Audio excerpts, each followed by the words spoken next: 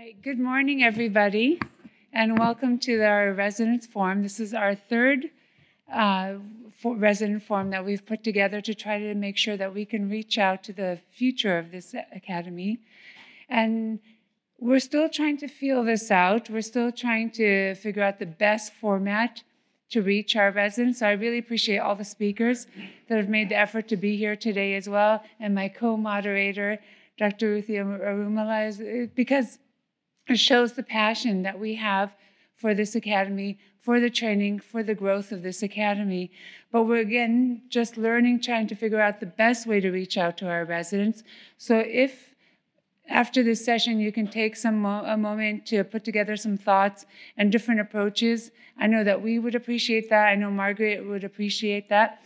But let me give you a little introduction about myself. I'm Dr. Susan Obaji, and I came to this meeting for the first time in 1999.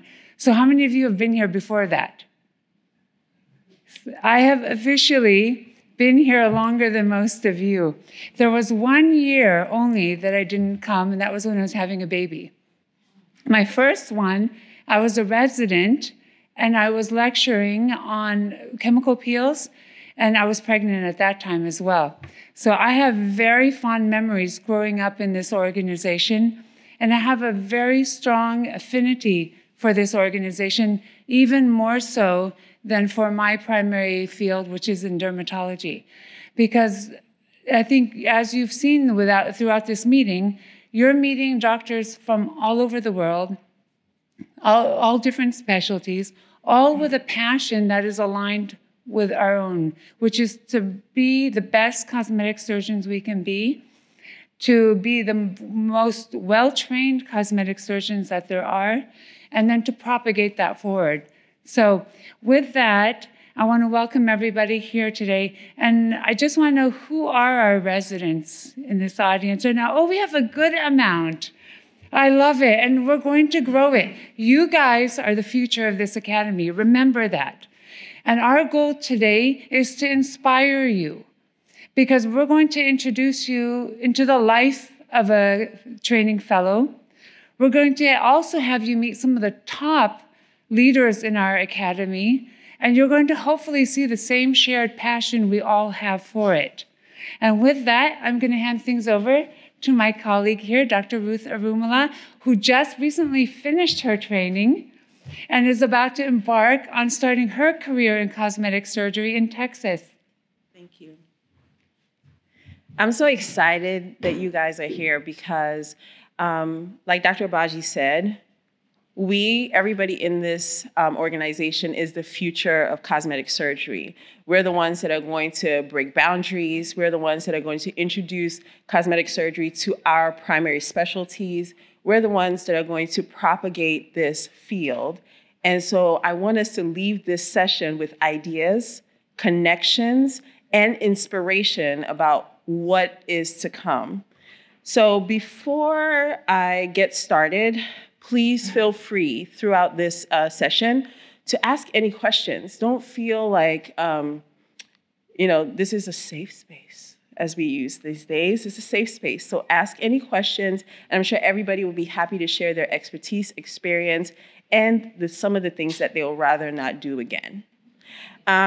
So without further ado, I want to bring up our first panelist / presenter to the audience, or to you guys, and it is Dr. Brittany Edson. Come on up, girl. So,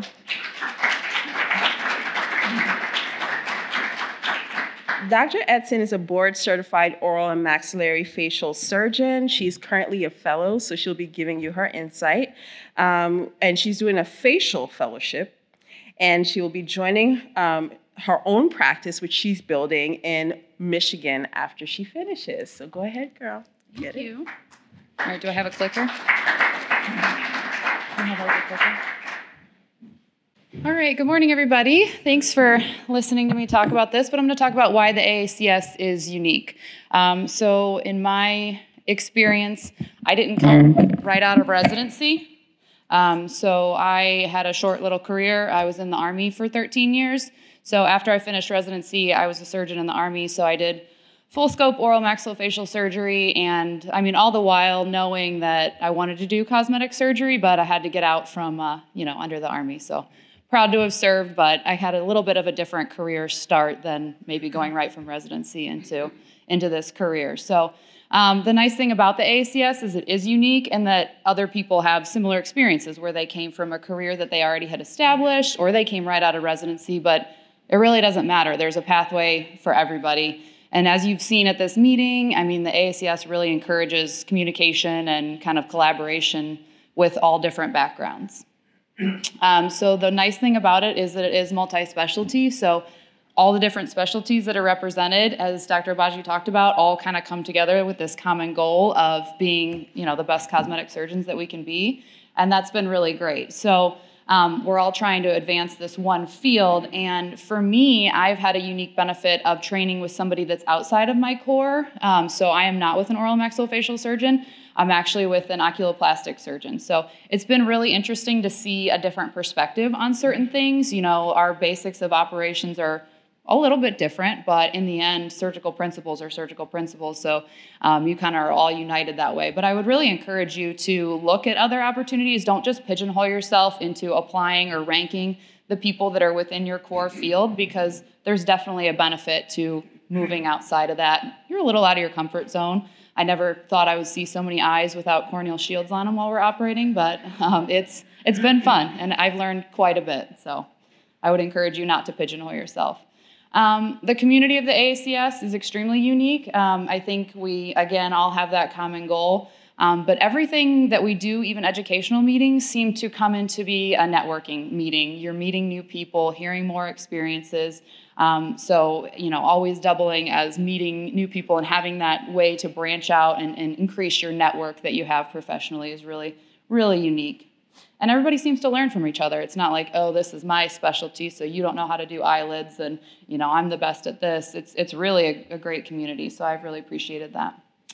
And then the big thing that we talk about is patient safety, and we should be safe surgeons, especially as we're trying to advance this field of cosmetic surgery. If plastic surgery has an issue with us being safe surgeons, I think we have a leg to stand on, because we do put this at the forefront. So having web clinics that talk about this, it's always a focus of anything that we do on our web meetings, Zoom meetings. The digital library is really expansive, and they're expanding it as we speak. So it's a great resource for, I remember when I was in residency or in my first few years of my career, I was on the digital library all the time, hoping to get, what can I get for free, or what can I pay $50 for? I was looking at every lecture I could watch and trying to soak it all in. The review course is definitely something that they present as a way to get ready for boards and really make sure that you're ready to take your board and be a board certified surgeon in cosmetic surgery. And then I already talked about the networking events. And then it is really nice as a fellow that you have the standardized curriculum. So as in your residencies, you see that maybe residents at other locations don't have quite the same curriculum that you have, or everybody's just slightly different. And that's still true as you're training with different surgeons, but the core curriculum is really nice. Every month we have a meeting where somebody lectures, one of the fellows, so you get to hear from everybody's perspective, but we're all getting the same information and kind of preparing together for the boards. We even have a Google Drive that allows us to share information and have resources that everybody has access to. So it's almost like we're all in the same class spread across the country. The standardized case requirements is nice. So you do know that, if you're in an AACS program, you're going to get these minimums that you need, especially for board certification. So I just listed them up there, but they're on the website. A little different for facial versus general. And then my favorite part about it is learning about the business. So it is about surgery, it's about being a safe surgeon and networking, but the business aspect of it is not something that I don't feel like I ever learned. And when you think about a cosmetic business, it's totally different from even your core business or taking insurance, things like that. It is a beast. And as a new practice owner, I built my own building, and my husband and I own a practice together, and he's getting started with it. I felt like I had no idea what I was doing. So I have every chance I get to talk to somebody and say, what are you doing? What did you do wrong? What can I avoid? It has been pretty amazing. And it's part of the curriculum of your fellowship too, is you spend time learning the business, learning how to be successful in actually either owning your own practice or joining somewhere. I mean, whatever information you want, there are people in this academy that can help you get there. And that's it. Thank you.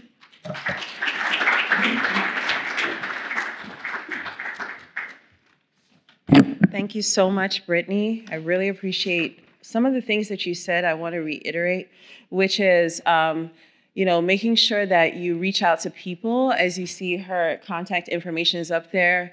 If you feel shy to talk to people here, which please don't, they don't bite, but reach out on Instagram, via email, or whatever, however, to get some more information about our organization and how to match into your fellowship and start your career. So I am the next presenter. So my name is Ruth Arumala again. I started off my career as an OBGYN, and I never practiced general OBGYN. I finished and went straight to a minimally invasive GYN surgery fellowship and became a robotic surgeon. I actually taught myself robotic surgery because where I trained was in the middle of Oklahoma, and we didn't have a robot.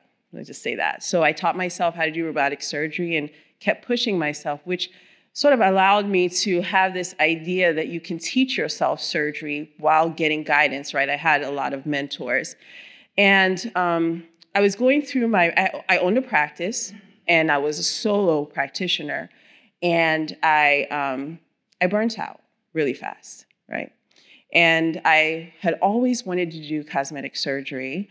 And my patients were asking me, well, you take out that fibroid, why don't you take a little fat here? Why don't you do a little nip tuck here? My breasts are to my thighs. Pick them up, girl. And I just didn't know how to do it. I told them I just don't know. And one day, one of the reps introduced me to Dr. Ayin. And they said, oh, there's a gynecologist doing this. She's in Texas. She's African just like you. And I found her on Instagram, and I stalked her. I called her. I was like, you're in clinic, fine. You're in surgery, fine. You're delivering a baby, fine. I didn't care. And one day, she called me back and spent 3 hours on the phone with me. And that's how I started my journey. And then she was in Dallas a month later, and she was like, come to my hotel room. And we talked, and we did a podcast, and we talked, and here I am.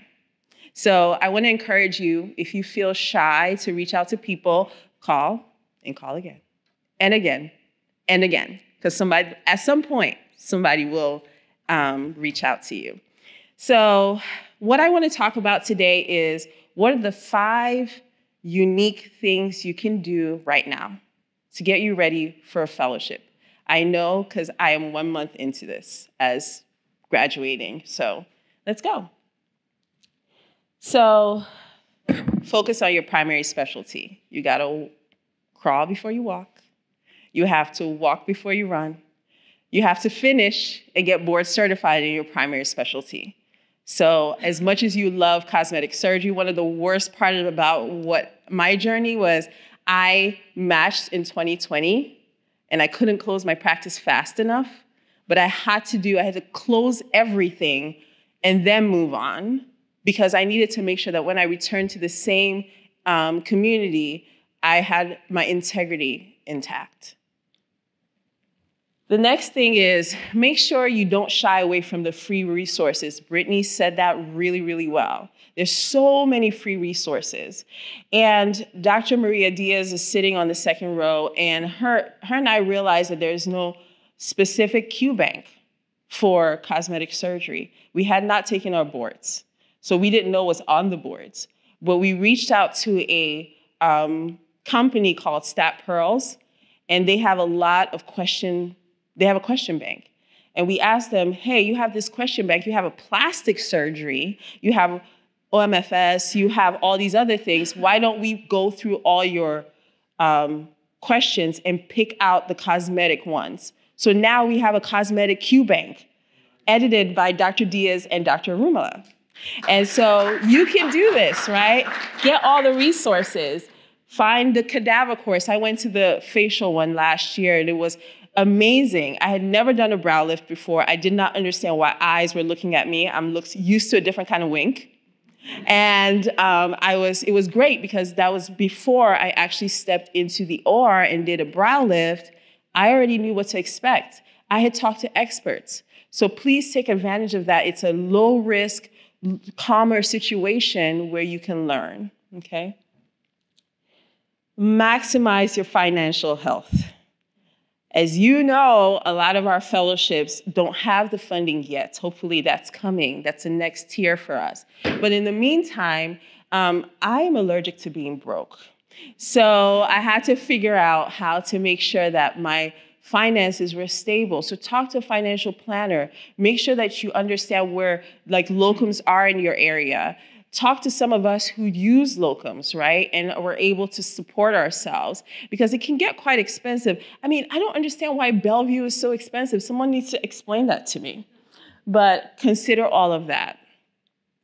Number 4 is we are not surgeons. We're artists and surgeons. So starting to develop an artistic eye is something that I think is extremely valuable. For me, it was learning how to do makeup because where you apply makeup is actually anatomically sound. So understanding that, understanding photography, what are the different kinds of cameras, things like that. What does an artist look at when they're looking at angles? So that you can start to form a lifelong thought about, adding artistry to your performance as a surgeon. Dr. Peter Smid, I think that's how you say his name, has a sculpting for surgeons course. And how I found out about it is I walked up to Dr. Sobel and I thought I had this novel idea that no one had ever thought about. And I was like, we should get somebody to teach us sculpting next for this meeting. He asked me last year, he was like, oh, that's been done a long time ago. I don't know what's wrong with you. Here's his number. I was like, oh my God, there's actually somebody that does this. So I think he was here this year, right? I didn't run into him, but if you go online and you look at the work that he has done, oh my God, gives you a different eye. Dr. Mangaba and Dr. Lombardo are his biggest proponents because it gives you a different look as a surgeon because you're not just, anybody can just liposuction, just take out the fat and you look a smaller version of yourself. But there are people who can really sculpt a body, and I want to be one of those. The last is something that you might get pushback from, you might not get pushback from, because every time you expose yourself on a social media site, you're also exposing yourself to scrutiny. So you have to be aware of that, good, bad. And you could be like the celebrities that think bad press is good press, press, press, press. So it depends on how you see it. I came in, because I built my practice, my first practice, I actually built my social media presence that way. But that allowed me to continue to grow during this time. I have a co-fellow all the way in the back, Dr. Hayes, who started his personal brand page during our fellowship. I don't know if he had a separate one, but he started it. And it was very beautiful to watch him do it, because it takes a lot of persistence to get you and your wife and your co-fellows to like your stuff. That's all, the only people that saw it. And you are persistent with it, but you will grow, right? And I always think with personal branding, this is my thought, that you can educate, inspire, and entertain, but you have to choose how you're going to do it, and which all of them have to be present, but you have to choose in what capacity or percentage. So for me, my pages are mainly educational. It's about 70% educational. The inspirational part is the insight to my life, because unfortunately or fortunately for most of us, most people will never have the same socioeconomic status as you. So if they see your things, they think that your things are way above, but it might be inspirational to somebody. Your journey could be inspirational to somebody, your struggles, your failures. I expose all of it, right? I share my failures. I shared my health journeys with patients so they know that I am not an immortalized person. I'm also human. I also had fibroids. I also do this and that and the other. So that might humanize you a little bit. And lastly, in terms of entertainment, please don't be stiff. Practice in front of the mirror and talk to yourself. You're always talking to yourself. Right now, I'm talking to myself. You're always talking to yourself. That way you are authentic, okay? So that is it. That is my information. And I would love to go on to the next speaker. Thank you so much.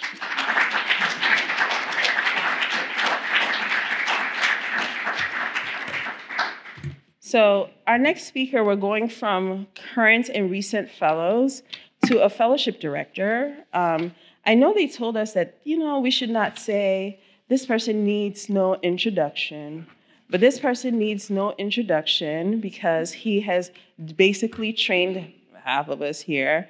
Dr. Hayavi.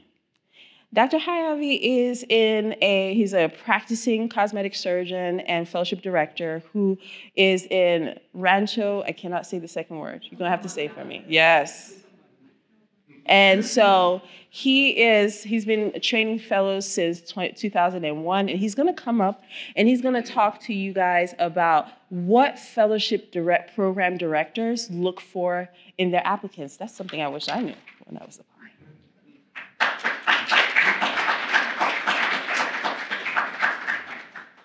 Thank you so much. Yes.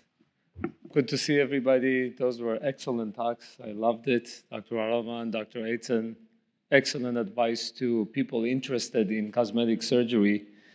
And I'm going to talk about a little bit about the fellowships and what directors overall look for and give you some advice in that direction. So really, what is our objective as fellowship directors in teaching other people? What do we want to do? We have a passion for this field. We love what we do, really. I say it every day. I feel so blessed to be doing this because I love it. I enjoy it. And we want to convey that information to you guys. We want you to learn the principles, practice, and the art of cosmetic surgery because it is an art. It's not just science and surgery. We're treating people, we're dealing with their emotions, and we're combining all of these skills, all the principles we learned in surgery, in residency, people relations, interpersonal relations, and artistic ability into an end result to make our patients really feel better about themselves. And so in the process, what we want to accomplish really is to get you guys well-trained, get you guys board certified, and get you guys to join our community so you can be the leaders of the future. We really want to increase the number of competent cosmetic surgeons in the community, and we want you guys to be the top, the cream of the crop. We want you to produce excellent results and really be the leaders in your own microenvironment and in the country. That's really the goal for us in doing a fellowship. So there is a process with all of that, and I'm going to briefly go over the process. I know this slide has been shown before, and you guys may be familiar with it. What you want to do is you want to prepare for the application, and you can do that months ahead. Look at the eligibility, look at the different pathways, make sure that you have your people that are writing the recommendation letters geared up and ready to produce those letters for you. Because by the February of the year before you want to start the fellowship, you have to have all of that submitted into the academy, okay? Then after you submit your application, the applications go to the program directors, all the ones that you want to apply to. You can apply to as many programs as you want. And that's the time where you get the opportunity to come and visit the programs. Be proactive about it. Don't just wait for the program directors to call you. If you're interested in a program, even before this process starts, you can go ahead and send an email, call the program director, call their office, say, hey, I'm interested in this. Is there any way that I can come and visit you? We appreciate that. We like people that are go-getters. We like people that are interested in this and are here to learn it. So reach out. It's okay to reach out. Don't be intimidated. All of us are invested in your success. I look at all of my fellows, and I'm sure Susan Obaji does the same thing, and all the program directors. We look at you guys as our children. You are a representative of our, practice. So we want you to be successful. And then, we all rank, right? You guys for the July positions, I have 2 positions. It's a July and January. In July position, it's a ranking position. There is a ranking list. So we submit our ranking list, and you guys submit your ranking list by June. And by June 15, we already know who's going to be coming to the program. So that's the process overall. It's really not very intimidating. The visits to the programs are just an acquaintance. I like people to spend a couple of days with me. It's nice. We get to know you. You get to see us. You kind of get introduced to the practice, to the surgery staff, all of the staff in the clinic, and we just want to see how everything flows. So be yourself. My biggest advice is be yourself. When you come in, just feel comfortable and be yourself. So what do we really look for? Doing a fellowship is a commitment. We understand that you are already through a lot of training, years of schooling, right? An internship, a residency, and this is an extra year of training. So we know that, this is a sacrifice on your part. And I would say probably all, if not most of the program directors did a fellowship themselves. So this is an elite group. And we expect you guys to have these characteristics. We want you to have the drive and the enthusiasm, right? Yeah, I know it's an extra year of training, but if you really want to have these skills, this is the best way to do it. I tell all of my fellows before they start, this is going to be the best year in your training. It's going to be the cream of the crop because it was for me, and it was for many of the program directors, right? My fellowship year was really the best year. It solidified everything that I learned before for so many years. And it's going to be the same for you. We want the fellows to have that drive and enthusiasm. We want them to have good communication skills. We want them to have good people skills, because really what we're doing, we're treating people. And a lot of medicine is, I have a bump here, or I have pain here, and I need to come in and treat. So that's not the way it is in cosmetic surgery. Some patients may come into your office and they tell you, what do you recommend? And really I tell them, what bothers you? Because cosmetic surgery is elective. You don't need nothing that I do, right? There is no necessity for it per se. But there is a necessity that is subliminal. And patients feel uncomfortable about a certain part of their body or face, and they come to you to, help them with it. So communication skill is very important. People skills are very important. And you're going to work in a team. It may be a team of, a handful of people, and it may be a large team of 50 people. I started my practice with only 6 employees. We have 52 now. And so it's a big team. It's a big family. So, you have to be a team player. You have to be able to work with other people. You have to be able to communicate well. And we want you to take initiative. It's important to take initiative. Why? Because when you work in a group, in a team, right, everybody has their own task, but sometimes you have to do something outside of your task. So don't be shy to lend a hand to somebody else in the operating room that needs something done. Be a team player. Be well prepared for your cases. Make sure that you read, you are well aware of the anatomy and all of that. And of course, personal character, we want people to have honesty, integrity, humility. That goes without saying. We want you guys to be reliable and dedicated, and of course, good surgical skills. Good basic surgical skills will help you to, hone those skills in the fellowship and really become excellent in what you do. So how do we assess all of this, right? It's a complex process. I think, when I get an applicant, I have gotten applicants early, late, after the match, before the match, and I want to say, the best applicants are the ones that submit stuff on time and have everything done neatly and well organized. And letters of recommendation are extremely important. That's how we get a window into what other people think about you, and that have had exposure to you over the years. So letters of recommendation are very important. I try and speak to the program director or 1 or 2 of the letters if I can. And, we can assess, when you visit, we can assess the level of interest. So my best advice to you is, if you're going through all of this process, really Don't be timid. We're all very inviting. We're all very warm. We want you to succeed. So when you visit, be yourself. You don't have to, be anybody else. Just be yourself and interact with everybody. The interview process, of course, I think is the part where we really get to know you, right? The recommendation letters are fine. Papers you wrote on all the activities and the CV, they all give us a picture. But when you come in, I think that's where we really decide if you are a good match. Because as I said, we're all a big family, right? We all have our own individual practices, and that's a unit of a family, and we want you to fit into our family. We want you to be a good match, and the same for you. You want to feel comfortable at the program. So what are the responsibilities of a fellow? I think, me particularly, I want the fellow to be involved in every aspect. You guys covered very well, both of you, as to all the different unique things that you get to be exposed to when you do a fellowship like this, as opposed to a fellowship in a hospital.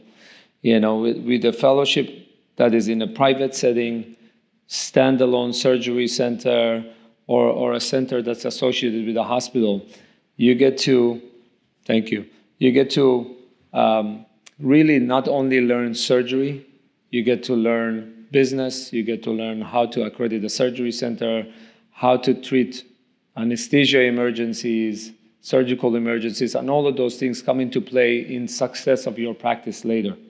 So fellows assist us in every step of the way, pre-op, intra-op, post-op care. And the fellowship directors do this because they have a passion for teaching, they are invested in your success, and in turn they want individuals that are dedicated to their practice, patient, and specialty. And frankly, every person that I hire in my office, I want the same dedication. I give him a similar lecture at a different level, but we're all towards the same goal. So if you have any questions, don't hesitate to call me. My email is drhayavi, H-A-I-A-V-Y, @gmail. I'm sorry I didn't include it, but you can reach out and I'll be happy to talk to you. Thank you.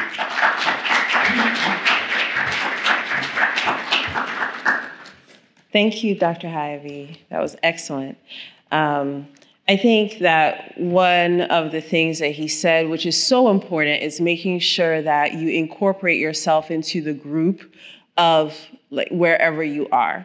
So in residency, the difference is that you rotate from one place to another place. You're there for 5 weeks, 6 weeks. As soon as you know what you're doing, they're like, oh, you got to move. But here you're there and you marinate yourself in the same team. So making sure that you take ownership of the patients, ownership of the practice, very, very important as a fellow, which is very different from when you're a resident. All right, so we have a very interesting combo. And so they're going to be taking us through the life of a cosmetic surgery training fellow. And I want to introduce and welcome to the stage Dr. Kirk and Dr. Conquista. Did I get it? No? No, it's very far, I'm sure. I want you guys to introduce yourselves because there are two of you, and I want you guys to tell us a little bit more about yourself as you talk to us about how your lives are as cosmetic surgery fellows, current cosmetic surgery fellows.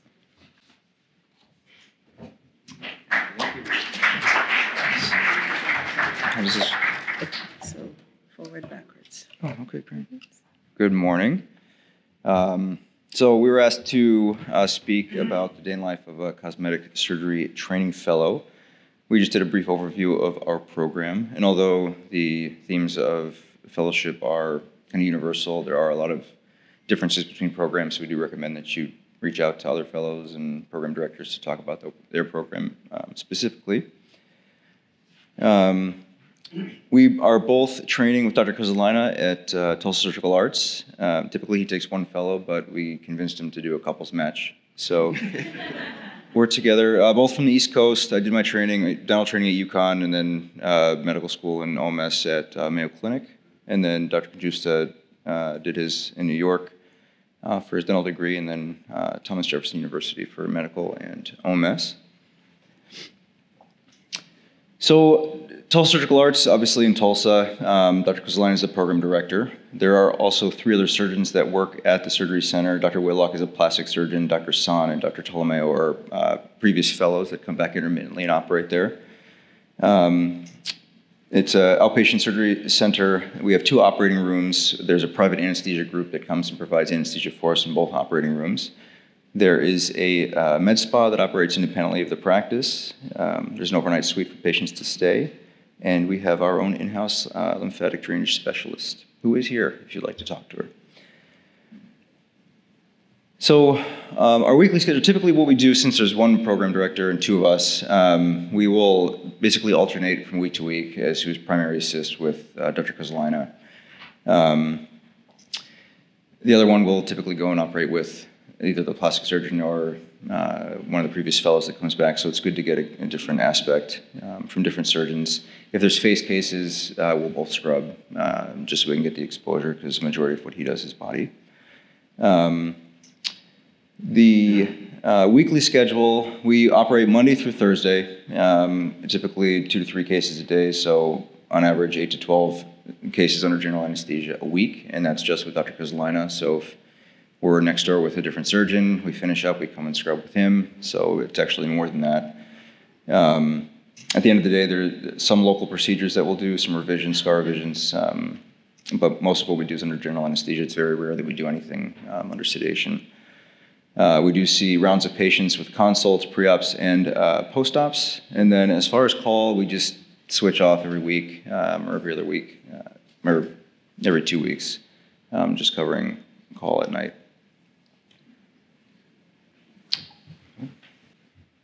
Thank you. Thanks for having us, everyone. So this is our more nitty-gritty daily schedule. 2 things that I forgot to put on this slide were at the tail end. So at usually around 6:30, 6:45, myself and Dr. Kirk will see the patient who stayed overnight in our overnight suite. Usually it's patients who've had a abdominoplasty, but other patients also stay there, some who are from out of town or who've had multiple procedures simultaneously. So 6:30, 6:45, we'll come into the office, we'll see them, make sure everything went okay overnight. They took in good PO, had good urine output, drain output was appropriate, and then we'll report that to the nurses and Dr. C. And then the office usually becomes busy around 7:15, so that's when our first patient gets there, and then pre-ops and consults as well. So we mark the patient first with Dr. Kozolina in the room, obviously, and we can ask him questions, ask him why we're putting the incision in certain places. And after patient is marked, then we kind of, since there's 2 of us, we split ways. So one we'll see mostly pre-ops who come in usually 2 weeks before surgery, and the other will see new patient consults. And then after that, we try to catch up with Dr. C and see as many post-ops as we can, because I feel like that's pretty important as as a learning fellow. It's important to see your post-ops. Then by around 8 o'clock, the patient is by that time back in the operating room, and so we change and go start the procedure with Dr. C, and depending on what procedure we're doing, usually the cases last anywhere from like 1 to 4 hours, and then after that, we rinse and repeat. So next round of consults, pre-ops, usually there's at least 1 other procedure going on under general, so we'll mark that patient as well, and then repeat that again a 3rd time in the afternoon. Sometimes if there's 2 cases, or if we finish early and they know this ahead of time, we'll have an office procedure, and usually that's in the afternoon because it doesn't require as much time. And then we finish around 4, well, the office finishes around 4, and then Dr. Kirk and I will finish notes, call patients around on the new suite patient who stayed overnight from the day's procedure, and go home after that. So I think everybody who spoke today already touched on this a little bit, but our main priority is learning how to do surgery and how to treat patients safely. At Dr. Kozolina's fellowship, we also see all the consults, as many as we can, and the pre-ops as well. And then we, like I said before, follow him around for the post-op visits as well. We help the nurses or the concierges take out sutures, staples, redress the wounds, all that. So it's pretty well-rounded program. and be a sponge. You know, that you're there to learn. There's all different specialties that can apply for these fellowships.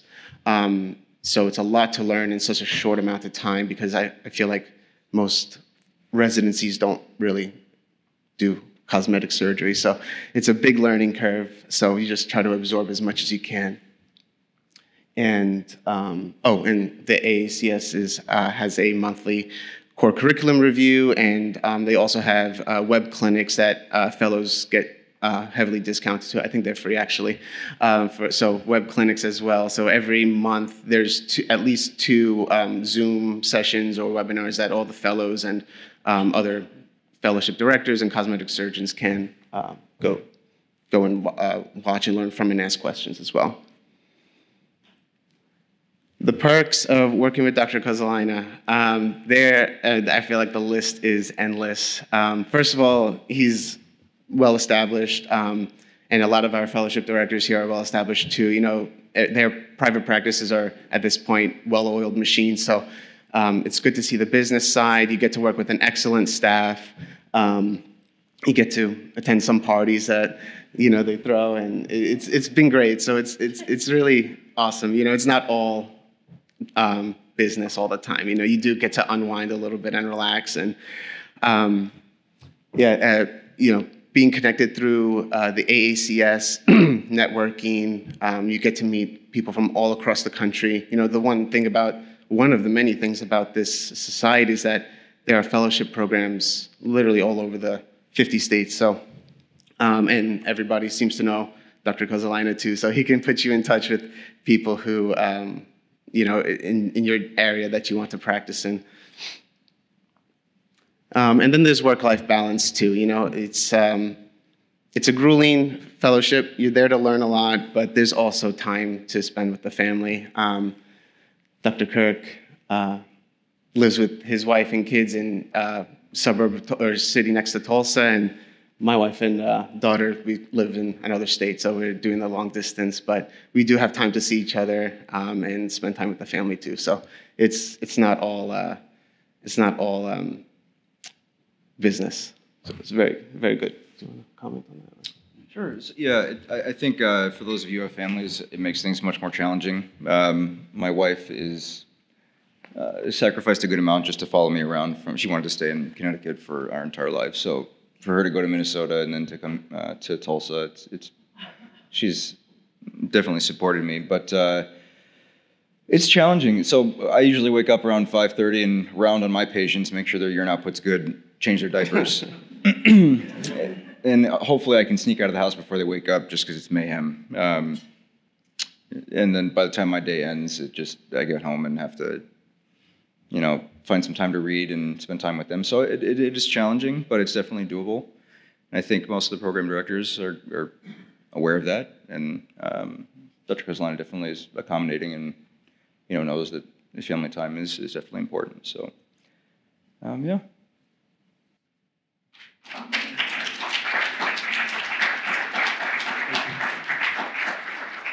And I didn't even have to use these, so thank you guys for your help. So, you know, I hope that you guys, whoever are the residents here, you are able to pick apart some of the questions that you can ask when you go on your fellowship. That was the whole point of that, is that, you know, when you go on your fellowship, you can ask things like, what is a typical day like? What kind of setup? How am I involved? How would you like me involved?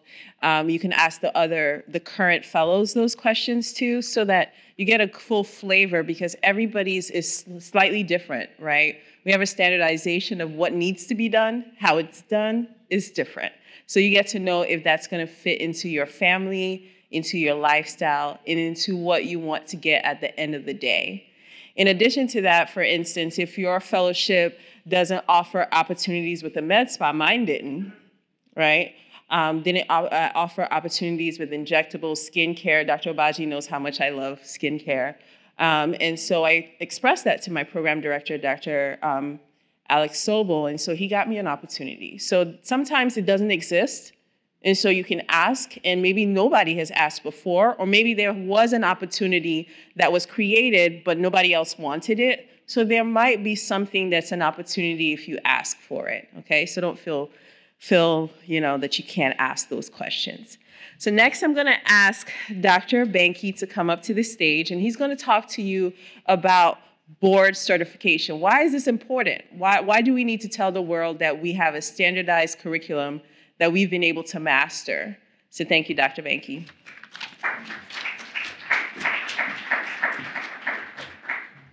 Good morning, everyone.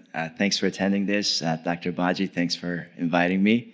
Just to give you a quick background, basically an OMS-trained, board-certified in oral maxillofacial surgery. I attended UConn, and then I was in private practice for about 5-6 years, at which point I decided to sort of expand my horizon and attend one of the fellowships. I did Dr. Nuveen's fellowship in Oklahoma City, which is a general full-body training fellowship. And upon graduation, I took my boards. And then, just so that you know, it's just a very small community of people. You really get to know everyone. Everyone's a great deal of camaraderie. Everyone's ready to help you out with your questions. There's just really not, competitive, cutthroat type of environment whereby you may see it in other societies. People compete over research grants, and try to get a name for themselves. Here, everyone's out there to help you out. So whoever is considering, by the way, you said the residents, who's general surgery, who is general surgeons? Yeah, okay. OBGYN? Okay. Oral maxillofacial? ENT? And so that's great. And dermatology? Okay, ophthalmology? All right, so it seems like there's a huge trend towards general surgery and OBGYN. Historically, there's been a good number of people in oral maxillofacial surgery. If you see Dr. Hayavi and Dr. Kozalina, Dr. Nuveen, and dermatology, but it seems like the word's getting out, and that's really the majority of people because it's just you guys represent a bigger number of people, relatively speaking. Basically, after finishing, I immediately got very much involved in the academy and on the board. I remember Dr. Will asked me to be the chair of the fellowship committee and the membership committee, and Margaret's seen me since I graduated. And then Dr. Abaji one time called me. I was in Chicago, and she said, "Do you want to be a board of trustees?" And I almost never said no, and got me to a point where I had to fold this over because I'm short, and it's just embarrassing to have all this stuff. But just to show you that it's just very easy to get to know people and get involved. And I highly recommend that if you are considering doing the fellowship, do it and be all in it, and make sure that you contribute and pay back after graduation, and just make sure you're very active in this community because everyone tries to do their best to promote cosmetic surgery. Now, with that said, I happen to be the president of the American Board of Cosmetic Surgery, and is anyone board certified? You guys are still in residency, correct? Nobody? Well, yeah, but you finished. Yeah, exactly. Of course, you are board certified. Yeah. So no, I'm just talking about your core specialty. You're still finishing, right? No, nobody. Okay.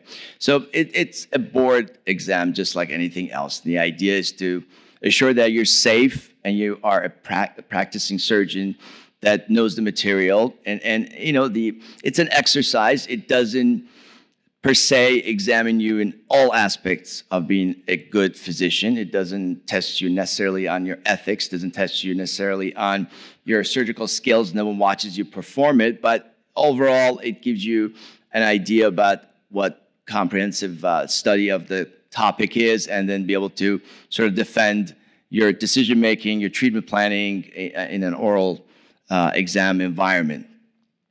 So there's been a change recently. So when you do your fellowship, that 1 year, one of the requirements has become, we're just trying to promote that people become board certified. And historically, when we left it to people to do that voluntarily, and we're not trying to twist anyone's arm, but the idea being is that people sometimes postpone it because we all know how physicians are. They just want to study more. And when you're out there making a living and you're really busy, sometimes there's no force and your family, and you may just postpone it and get to a point where maybe you exceed the time frame by which you can actually sign and challenge the board examination process. So now, before you graduate, we require that you do the written component, which is probably the best time to do it. As everyone mentioned, there is the monthly core curriculum, which is basically Margaret will ask each one of you guys to do a very comprehensive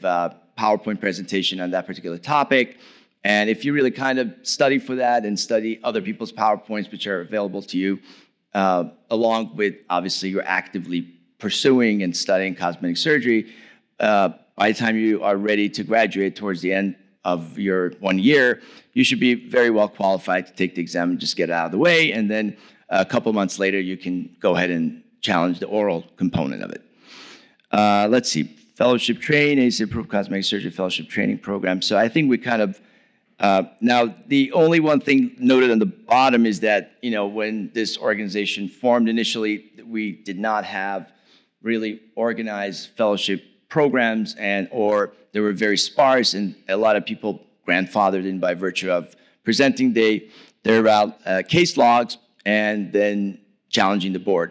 But now the one pathway available in order to become board certified, either American Board of Cosmetic Surgery or American Board of Facial Cosmetic Surgery, is via the finishing a organized fellowship program, which we have many. And as I had a talk yesterday, it shows that the numbers have gone, since I graduated in the past 10 years or so, the numbers have gone from 12 or 13 to now almost upwards, high 20s, almost maybe 30. So we're expanding at rapid phase. Let's see. So I think I mentioned both of those. The topics clearly covers the subject matter. We discussed that. And there is a review course that Dr. Mangabat offers. Obviously, so the academy is the educational arm and the board is certifying arm. And we try to obviously keep those separate. We don't want people on the board to provide, review courses, because that would be a conflict of interest. And Dr. Mangabat, because of that particular reason, has been conducting these review courses and is not a board examiner. And that's great that you are incorporating some cards or some study material, question material, which we offer you a price and purchase that for you in order to, no, I'm just kidding, but for copyright purposes. But anyway, that's great. Let's see. The board examination process, the written component, we have the NBO meet, the National Board of Osteopathic Board Examiners. It actually assures that these are psychometrically sound. These are not a bunch of questions that somebody writes. So these are questions that are tested and validated by virtue of statistics. And so, the caliber of the board has really been raised to be equivalent to what's out there on any other board. And indeed, people put a good bit of time and effort to assure that. And obviously, it goes without saying, I mentioned that the benefits of being board certified beyond being a safe physician or practitioner and knowing the material. Obviously, it's good for marketing and good for standing within the community and just having that recognition. I think we covered all this stuff from memory. All right, let's see. For the most part, all of this we went through. So if you have any questions, please feel free to, I will mention that my email is an AOL email, but it's mobanky@aol.com. Don't make fun of me. But it's easy to remember it and I'll provide you with my cell phone. Margaret can do that, or I can give it to you directly if you have any questions about that process. But obviously, you need to finish your residency. You need to apply for the fellowship. I highly recommend that you do so. And then if there's any question in any capacity, somehow, as you saw, my credentials, I'm involved on both ends. So I'd be happy, and any one of us is happy and more than happy to provide you with any information you want. And I highly encourage you that you do that. Okay? Thank you. Thank you. Thank you, Dr. Banky. So one of the things that he talked about was getting involved as much as possible. This is a small organization, both the board and the academy. So if you find a niche that you're interested in, women in cosmetic surgery, you're interested in fellowships and increasing education, those kind of things, the consult, the journal, If you're interested in something, ask, volunteer, please, please, so we can continue to have robust, new minds, fresh ideas, and continue to grow our organization. So before I continue with the last part of this, well, second to last part of this, I want us all to acknowledge Margaret for all the hard work she has done. All the hard work she's done. Thank you. She will tell you when you don't have things done. She will tell you when it's coming up. She will remind you. She'll ask you why you're so slow at doing this in the most polite way ever. So we're going to go into a rapid fire sort of mini presentations about how to start a business. Because, you know, some of us are finished and we're like, well, we don't know what to do next.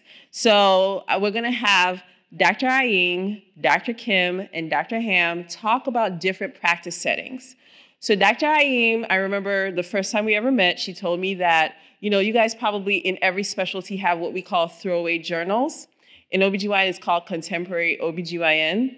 To me, those are more valuable than the very long-winded verbose articles that we have in the bigger journals because they're practical, right? And she used to tell me that she started when she was an intern, cutting out different things about practice management because she knew she was going to be a solo business owner when she was like 22. And so she put them in folders.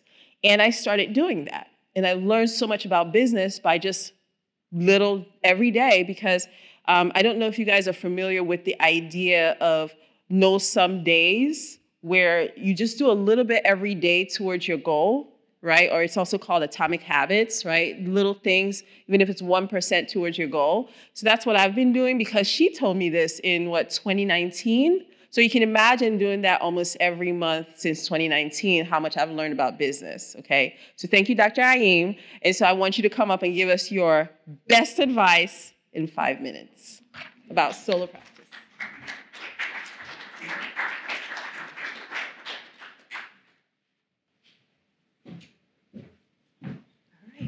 Good morning, everyone. I have 5 minutes, so let's shoot. I am based in Houston and also Miami. I have 2 practices that I own, and I have a business partner in a third. I have helped many doctors in Houston and all over to open private practice, so it's my jam. It's fair to say that. And this is a little bit about me. I do business consulting, but it's very selective, exclusive. I don't put it out there, so you'll never see it on social media because I don't have time. It's just a matter of, do I vibe with you? Do I want to do this for you? And I don't charge. But I've learned in social media, you have to monetize your expertise, and I've not done that. Maybe I should. She will. So to start your business, there are really some power things you need to know. Location, accounting, funding, privileges at a hospital is really important, and I want to hype on this as cosmetic surgeon. You will find that trying to get privileges at hospital is very hard. Your plastic surgery counterparts would do a fantastic job to make sure you don't get one because the pie they feel like is too small and they don't want to share. So you will fight.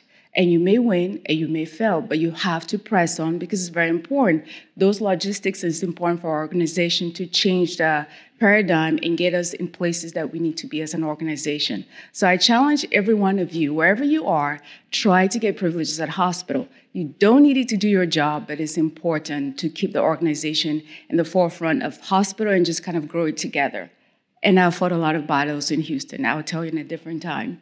Staffing is really important in your practice. That's going to make or break you. Obviously, people management is one of the things that you hear about in company, and you will have people that come from all walks of life. Some are in a great background space, some are not. As an employer, your job is to draw boundaries, but at the same time be a human, and it's really hard when you get to know your staff and you know some of the struggles they have or life circumstances, and then you have to make choices and adjustment, but then you still have to run a business. So you want to be nice, but you also want to execute because at the end of the day, you have to pay everybody. And if there's no money coming in, your staff that as much as you love and care about, we move on and leave you behind. So it's really important to always keep that as a balancing act and not get yourself overstretched. In my case, I create boundaries the minute I hire staff. They know me as very sweet and very nice, but very firm and very clear about what she wants. So the expectation is you do it right the first time. That's it. There's no second or third. So when you have that mindset, your idea is to always give your best the first time. The internal office, that's really important. You know, it has on, are you going to do cash only? Are you going to get insurance? Are you going to do marketing? Cosmetic surgery is really a cash services, but if you're going to have a surgery center, you know, it's not a bad idea to consider your surgery center doing insurance, but you, the surgeon, is cash only because you make a lot of money on that end. You know, there's a lot of things that have happened that your reimbursement is going down, but if you build as a surgery center, you really make a lot of money doing that, as opposed to just charging patients $6,000, $10,000 for the surgery fee. You can actually bill and get 20, 30, 40. But again, things are changing. I've been practicing since 2007, and I've seen the paradigm change a lot. So that's something to keep in mind when you open a surgery center. And this right here is just a nice overview you should think about as a resident. Just give yourself a one-year plan. If you've not thought about it, this is just a nice overview to keep in mind. Do you want to get credentialing? How do you want to do a business proposal? Because when you go to banks, the fact that you're a physician, you will get funding because you're high earning income. So you will get the money. It's really easy. But you have to have good credit. And good credit will take you really far so you can get lower interest. And if you don't have business funding, you think about how you're going to start your practice. Maybe you work another job and you're saving so that when it's that time, you can start it right away. But this is just a nice portfolio. You want to think about your licensure for states. Some states takes longer, like in Texas, it can take you 6, 8, 9 months, or 11 months in her case, to get licensed. So if you're thinking, I want to move to California or Florida, or wherever, start early because you just don't know the process. And then do your homework. That's the most important thing. You cannot succeed if you don't do your homework. Ruth just mentioned it. Anyone that called me, because I get a lot of calls in my practice about how did you do this, what's not, I always say preparation, preparation, because you're going to succeed when you prepare. And this is just some things to keep in mind. And the timeline checklist, I'm not going to go over that. It's just for you. This is available through Margaret if you want to have it. It's a really good resource. And this is it. That's all my information. You can find me. As far as social media is concerned, I've been in practice for 14 years. And full transparency, it's a 7-figure practice. When I got on social media, maybe 2 years ago, which is how she found me, I was like, what is this? Oh, my God, you know? And I'm still trying to figure out, what is this? Oh, my God. So the younger generation uses it as a platform to grow, but for some of us that have been established and have the clientele, it's sort of like a different vibe for me. I'm there, sometimes I'm like, I don't even want to be there. And then sometimes I am. I still don't know what I'm doing there. But the younger generation, it seemed like a cool thing to do. So you can find me there, and I'm always welcome to questions.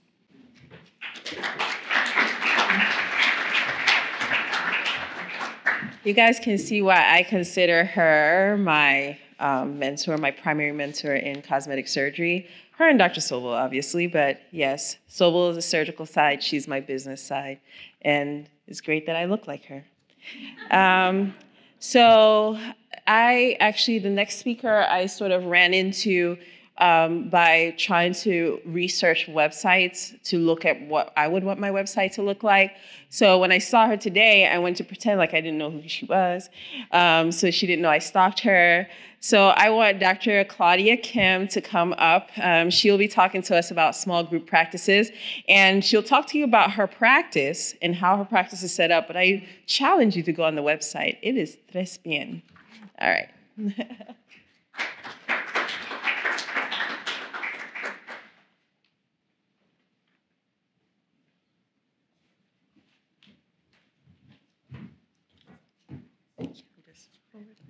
Okay, thank you.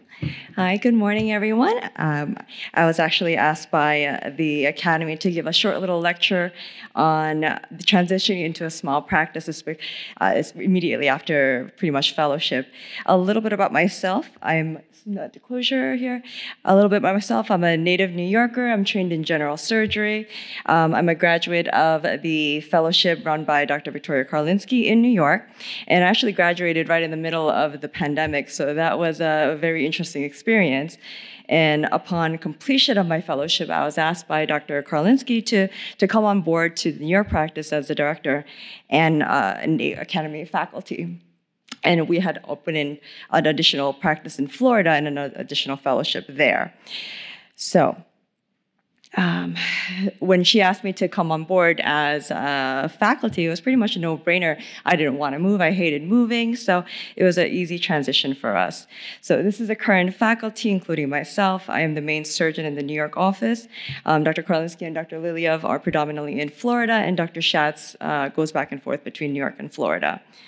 Now, going into the pros of joining a small group practice here, now, if you're anything like me, you've been broke for the past 15 years, and you're graduating with a ton of student debt. So you may not actually have the financial capability of starting a solo practice right off the bat, or the experience. And so this is really a great opportunity for your first job as a grown-up surgeon. Now, learning the business. Many of us have really zero clue or training in the business aspect of running an office. And we're not really given, the education in terms of business, logistics, finances. So this is really the opportunity to learn the ins and outs of running a practice. Or perhaps you have zero interest in running your own office. Either or, it may also provide an opportunity to potentially buy into a practice with part ownership to share the responsibilities and obligations. Now, I cannot stress enough the importance of having mentors when you're first starting off. And even when you've been established for several years, you're going to run into complicated cases. And so it's really important to have these experienced associates to share their experience and their wisdom. And that's also a reason why these conferences are so important, to establish these relationships with the wiser surgeons and to really pick their brain. And having a small group practice allows that support to be close by, so you can have them pop in and be like, hey, doc, can I, ask you about so-and-so? So that was a really good resource. And also having the coverage for emergencies for when you're on vacation and vice versa is always appreciated. Now, an established small group practice already has a presence in the community and a steady patient flow with referrals. If the practice is also offering injectables and non-surgical modalities, these are a really good source of conversion into surgical cases. And I also can't stress the importance of having an experienced support staff like a practice manager and patient coordinator and the front desk to support you as a new surgeon. And working for an established practice means that they are playing a vital role in how you're getting patients, in promoting yourself and directing these patients to you and the physicians. Now, this can also be a challenge in working for a small group practice, and you really need to ask these questions right off the bat and how this is going to be done.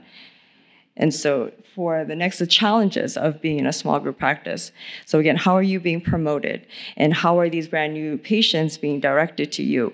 How are you being marketed in terms of, are you responsible for your own marketing? Is there a social media support for you to brand yourself?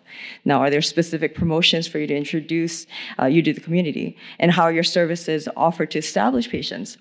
Because sometimes the established practices are a little bit hesitant to try new physicians, especially because they don't know you at all. And so are they given an opportunity or incentives to give you a try?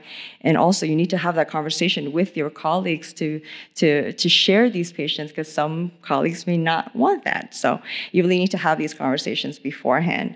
And another challenge with being the junior surgeon on the team is the type of cases that you might be assigned, or even the available OR cases, or the OR times, or the staff that is available. So these are all really important to ask when you're considering joining a small practice. So I'm happy to answer any questions that you might have and kind of share my personal experience. This is our waiting room. Dr. Karlinski has established this beautiful practice, so it's really nice to be part of the family and be adopted into the family. Okay.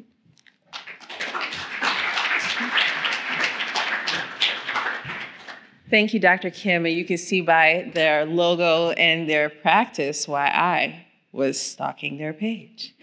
So the next speaker, I met him last year mainly because he shares the same taste of suits as my husband.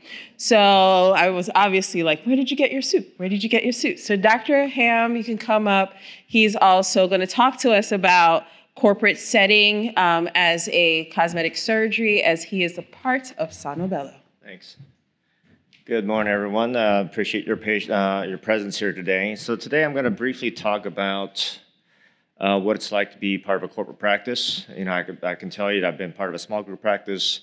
Now I'm actually transitioning this whole practice. So I've got to run the whole gamut here. So how do you advance this? Okay. All right. So a little bit about me. My background is in general surgery. I was Navy trained and spent quite a few years with the Navy and all expense paid vacations overseas as well, Middle East and Afghanistan, so on and so forth. So I've had kind of a circuitous route, much like Dr. Essen has. So I joined the Cosmetic Surgery Fellowship a little late in my career, but still here.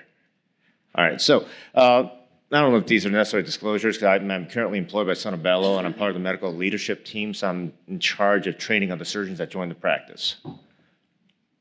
So, pros.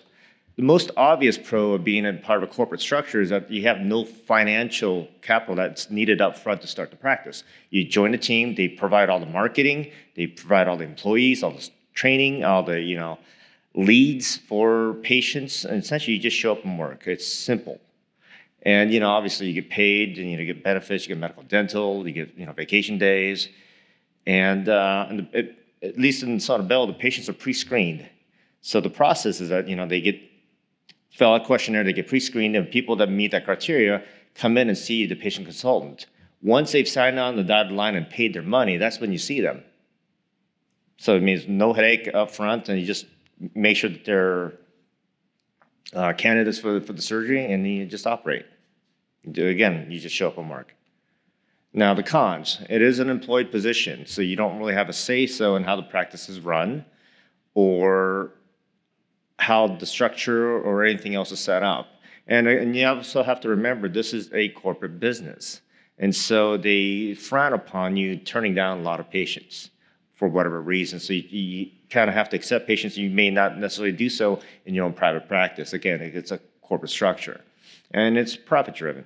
And so, a lot of the cosmetic and plastic surgeons in town in Vegas will turn down patients with a BMI greater than 35 for tummy tucks and other things like that. I've done them over 42, 45. After a full liposuction and lipoabdominoplasty. And so, the way I go about that is that I tell the patients up front what to expect and that the results aren't going to be optimal, but you can still get it done. And the other downside that I'm having a hard time with is that, professionally, I'm not that fulfilled. You have a very lack of variety in what you do. And these corporate structures, they have a very narrow lane in what they provide because they want to streamline everything. So for Sonobello, we do liposuction of everywhere that has fat, essentially. And then we do these kind of modified lipoabdominoplasties. And so that's my big concern, or my major complaint, is that I'm bored. You spend a full year training to do everything, face, body, breast, everything, and then you're kind of pigeonholed in this narrow lane. But I'm going to tell you that for those of you who want to practice but want a nice work-life balance, it's actually not a bad way to go. You get paid well. You have essentially no responsibilities once you leave work. And so, it's out of sight, out of mind in that case. And for me, and it may apply to some of you here, going straight from residency to fellowship, you have no capital. So you actually use this as a transition to going to do something else. And essentially, that's what I've done. I left fellowship. I was going to join a practice in Vegas, didn't work out, so I ended up starting a practice or joining a practice in Missouri, where my wife's family is from. As Dr. Kim had mentioned, there's some trials and tribulations of joining a practice that's already established. For me, it was mostly just competition for getting patients and trying to do the cases that I wanted to do. And luckily, COVID hit, and I was able to get out of my contract. And so that's what I've used the last couple of years to save some money and get myself established in Vegas and network, and then also with the ultimate goal of starting my own practice, because apparently I don't play well with others. So again, in conclusion, when you join a corporate practice, you begin earning money right away with no upfront cost to you. And again, it can be, if you're looking for just having financial stability and a work-life balance, it's a great way to go. And again, as I mentioned, kind of what I've been using it for is as a transition to private practice, whether it be a group or or a solo practice. And also gives you time to network and build your reputation in whatever town you choose. And when I trained with Dr. Mandel Brown some 5-6 years ago, he told me the toughest part is figuring out where you want to practice. Once you've done that, then everything kind of falls into place. All right. Okay, so again, what's your goal? My contact info. All right. Dr. Lamb. All right, thank you guys so much. Can we give a round of applause to all the speakers? Thank you guys so much for sticking to time, sharing all your insight, and giving us expensive information today. Thank you. Absolutely. I want to reiterate, thank you all for being here, residents, fellows, and all the board of director members here.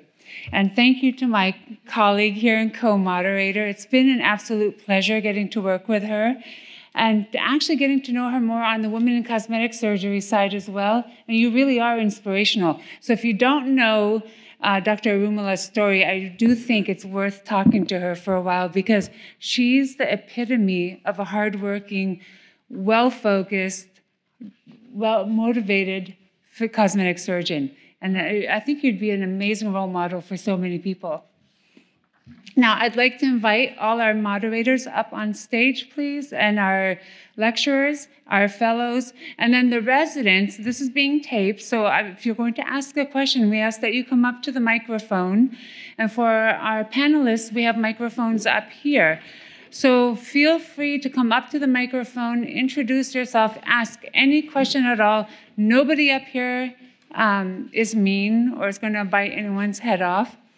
While we get situated, one thing I didn't tell you all is, so we heard about solo practice, we heard about group practices. I'm in academia, so I have been in an academic setting since day one. So I started as a resident coming here. I did my fellowship at the University of Pittsburgh Medical Center in cosmetic dermatologic surgery. And then I stayed on. We had a change of chairman, and the chairman of plastic surgery also dropped off and retired. So there was a transition going on in their department. So we saw an opportunity with our new chairman to come in unopposed and open one of the first academically based cosmetic surgery practices in the US. This was back in 2001.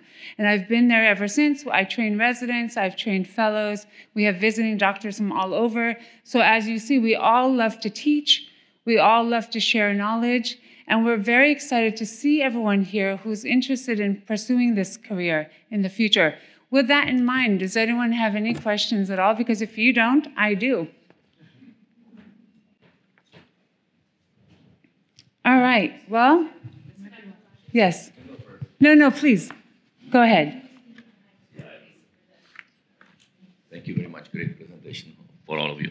This is mostly targeted towards the young doctors coming through residency and going through fellowship, and they'll be looking for jobs, and you are giving great advice how to do it, how to do business. What about, if I have a question about me, I'm established in practice since 2009. Well, I'm boarded in cardiac surgery, but I do cosmetics since 2009. And if I'm looking for the fellow to hire, what should I offer to them in my contract, and how do I structure it to be attractive to them so that they take the job with me? So is there a base salary with the incentives and then partnership, or how does it work? What should I offer to them, Dr. Hayavi? Go ahead. So there's lots of different options. You have to see what's the best fit for you. I think that an option that works well is probably starting a salary and a hybrid percentage of production, after the first few months. I think that works well because, if you do a salary with no incentive, it becomes kind of lack of motivation, right? And if you do straight percentage right off the bat, and you're not referring, some doctors are very territorial, and they don't refer patients to their younger colleagues. I don't know why, because if you hire somebody, you want them to be busy and make money for you. But That's just the way, maybe it's the type A personality in us, but you want to, make sure that they're successful. So I think some kind of a hybrid between a salary and maybe a percentage of production is a good way to go. But there's lots of different models, Great. Any other questions? Yes, please. And introduce yourself. Hi, my name's Rachel. I'm a OMS resident. I'm in my last year. And so this is kind of more towards the OMS folks here, but I guess just in general, how are you able to, or do you have interest in incorporating your tradition, or I guess like your traditional practice, so like with an OMS dental-alveolar with cosmetics, and is that something that you feel is possible? I mean, there's only so many days in a week. If you're OB-GYN doing cosmetics, or if you're, general surgery and cosmetics, like, do people have a balance of both, or do they just pick one kind of and go with that? That's a great question. You want to answer? Well, Okay. I'm a dual degree oral max guy, original training, and there are a lot of them here. And I practice cosmetic surgery 100%, but I know of many people, and I can introduce you to people that practice both very successfully all over the country. Here in San Diego, in Washington, in New York, there's lots of people that are successfully practicing both. I think the key to success, though, if you want to practice both, is somewhat of a separation, because you do want to have your primary specialty people, especially in oral maxillofacial surgery, separate from your cosmetic surgery patients, because it is a different population. It's a different vibe. It's a different feel. So I think it's more successful that way. So all the people that I know that have been successful at it have kind of either two separate practices or two separate waiting rooms, and staff that's specifically trained to, do cosmetic versus staff that do the traditional oral max. Well, I guess I can answer that question, because I had a practice for 10 years, and I maintained the practice when I went into training. I had a staff of 8, so I was flying between Seattle and Houston, maintaining my OB/GYN practice 100%. Well, I did pause the obstetrics just because of mental logistic. I didn't need that anxiety. And then when I returned back to my practice to incorporate cosmetic surgery, it was sort of like this dance, a routine that I had not practiced. And I found that, I love my women's health space, and I don't want to give that up. It's something that I'll always do because it just gives me joy. And I love cosmetic surgery. So trying to blend all three when you're a hybrid, it is challenging. So I've tested so many different things. And currently what I've kind of resulted to, which may change next week, I don't know, is that I have a designated day that was like my cosmetic surgery consultation day. So that air of that day is we're all in that frame of, okay, this is just consult, this is post-op, this is pre-op. So it's kind of like dedicated to that. And then I'll have like other days that's like OB/GYN or women's health or hormones. So that way we just focus on that and not really getting confused. Sometimes cosmetic may come in there because I'm talking to her about hormones, talking about life. She's like, well, what about labiaplasty? Or what about this? So then it became a cosmetic. So I'll find myself kind of shifting back and coming back. And then I have a designated OR day. So you can make it a very complicated week. And I've constantly fine-tuned it, undo it, and added more. And you just kind of find your vibe. Obviously you see what kind of jives with you, what makes you happy, and also what brings revenue to the practice. And, so it's just, there's not a right way or a wrong way. And he's right. I mean, you can get like designated staff for just one area and another, because I really run a boutique practice, and as busy as I am, I like my boutique feeling. So everyone that I hire has to know everything, and you are trained to do everything. So there's no, the way I run my business is everyone is replaceable. So there's no perspective like, I am so good at this, she needs me. And that's something you will learn as an employer, that when you really train your staff, they will be committed to you, but sometimes they feel like you need them. So I never want anyone in my office to feel like I need you for this to run. So everybody knows everything. So it kind of works out for me, and that's my style.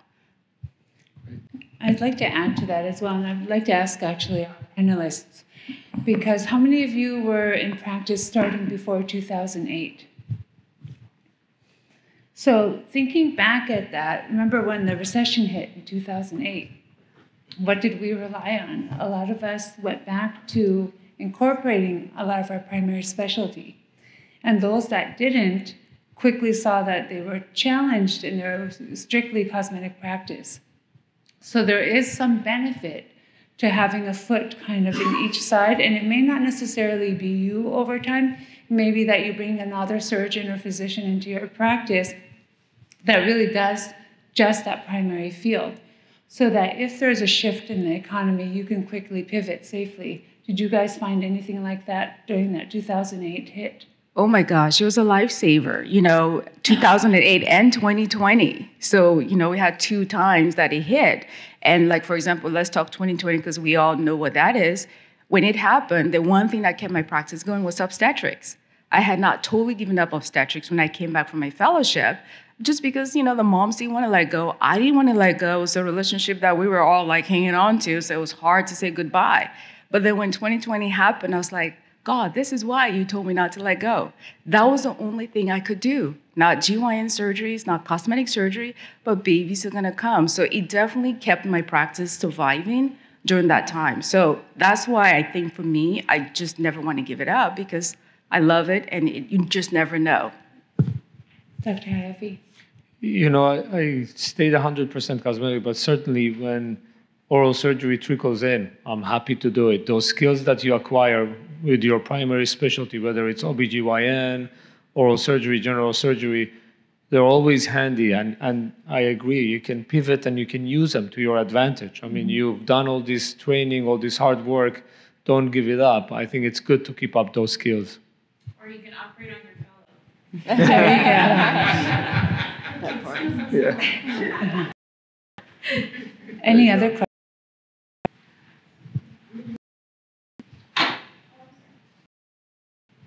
Hello, I met but my name is Keita. I'm a 4th-year journalist. And my question for you within the different fellowships, can you give me an idea of maybe your top 3 most comfortable with, and then aspects that you felt like you had to places outside of your fellowship to get So I can answer. I did Alex's facial cosmetic surgery fellowship.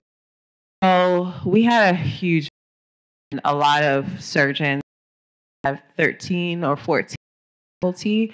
So we get a lot of different experiences. I spent about 70% of my time with Sobel, so he cloned me. I look exactly like him.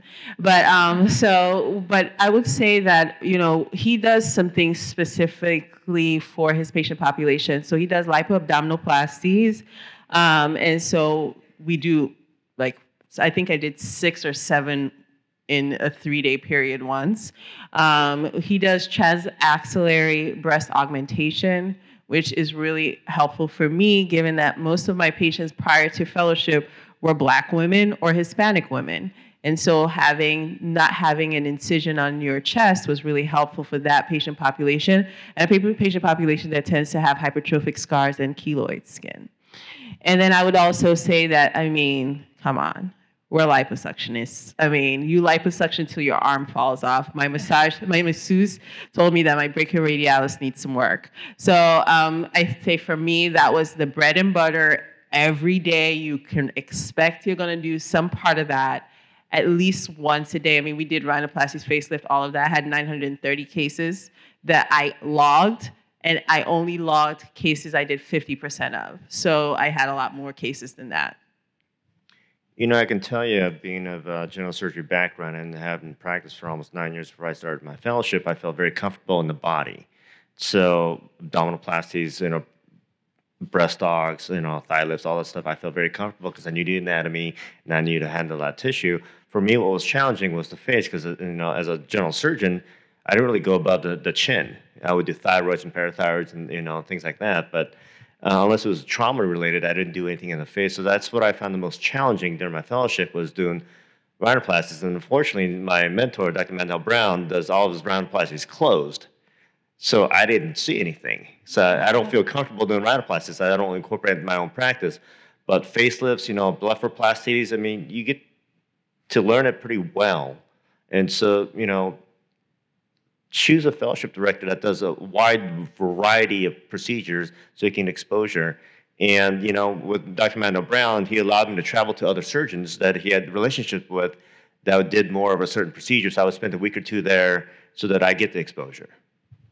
And I would say, like, coming from OBGYN, where the space is completely different and you have to do face, the way I did in my fellowship to help me, because I didn't have a lot of time. It was either I was there or I was in my practice. So I did rely a lot on reading, on going online, seeing other surgeons that have put different procedures there, observing it, and really learning that. And then so when I'm doing that one case, I have watched like 20 different videos of it, so I maximize my experience at that moment. And being a surgeon, you already have that knack for things. So it's a lot of see it, do it type of thing. So you will find a way to be creative to just kind of get what you need in wherever you go in your fellowship. Just going to add to that, I think the strength of our academy and all of our fellowships is the diversity. And the diversity and collegiality is so good. So, if you're a general surgeon, and you don't have to seek just a general surgeon to do your fellowship. You can do it with a face guy, and you'll see face and you learn face. I've had fellows, I don't do hair. They are interested in hair. Dr. Dasturi is here. He wanted to do hair.